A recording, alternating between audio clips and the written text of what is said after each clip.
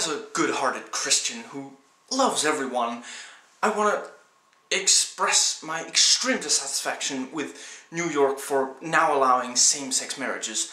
I mean, they're changing the meaning of marriage. Marriage has been the same since we invented it. I mean, marriage is between a man and a girl. Okay, marriage is between a man and a woman of consenting age, based on their parents' preferences. Okay, marriage is between a man and a woman of the same social layer.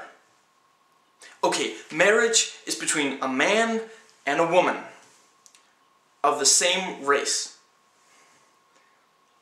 Marriage is between a man and a woman. Okay, a man and another person of either gender. See? They're completely changing it for the first time ever.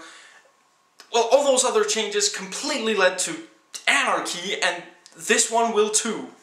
Now, if you'll excuse me, I have to go find two consenting adults doing something consensual with each other that I am opposed to, so I can complain about it.